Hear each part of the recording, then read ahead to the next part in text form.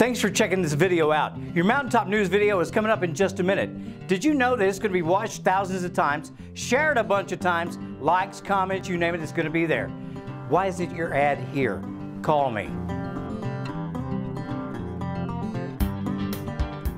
A group of local Pepsi employees are stepping up and rolling out this weekend as a show of support for a co-worker who was recently involved in a tragic accident.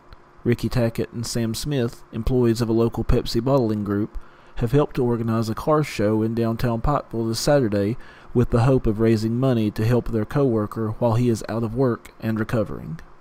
We're putting on a car show this Saturday up at the Uniplex building behind the the new Double Quick in town.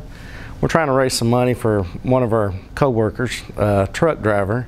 He was in a bad accident, ATV, rolled over and done a lot of damage to him, and he's going to be out of work for probably a good while here, and we're trying to help him out a little bit.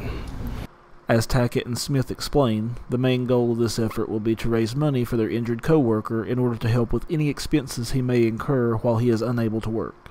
The entry fee for the event will be $20, with all proceeds going directly to their friend. I understand that being out of work a while and your bills get behind this and that, we just really want to help them out.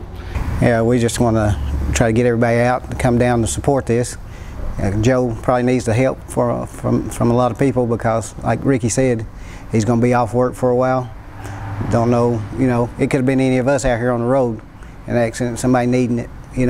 We're a family here at Pepsi, and the communities came together. I've went out and talked to a lot of people in a lot of stores, and people have donated things for this silent auction that he's having, and they've always said, ask us if there's anything else they could do, just to let them know, and they'd be glad to help out. I mean, when things happen like this, people in this area come together to help other people. While the car show may be the main attraction during this event, the organizers explain that there will be plenty more to enjoy for guests who attend.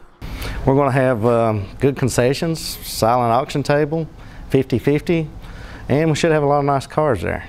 The date is October the 2nd, and the time is 12 to 4 registration, 5 o'clock we're giving out the awards. For Mountaintop News, I'm Joshua Sloan.